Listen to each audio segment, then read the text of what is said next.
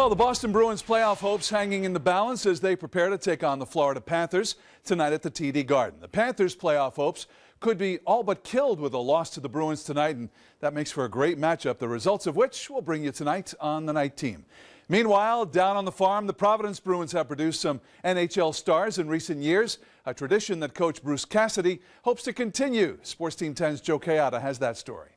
The Providence Bruins are making a late-season playoff push with just 8 games left in the regular season, but the team has gotten a boost from 2013 second-round draft choice of the Boston Bruins, Linus Arnesson. The 20-year-old defenseman from Sweden just wrapped up his season in the Swedish Hockey League and is now playing for the PBs. I'm excited to be here finally and see how it is in this organization via the season, not just only the development camp and rookie camp and stuff. So I'm excited, of course. You know, he played against men in Sweden, so that won't be an issue for him playing against good, strong hockey players, fast players. So that part of the game he's mature, makes good decisions with the puck, lots of composure. For him, it's just a matter of learning to play in a smaller rink. And there are a number of Swedish players in the Bruins organization who have helped Linus make this transition so smooth.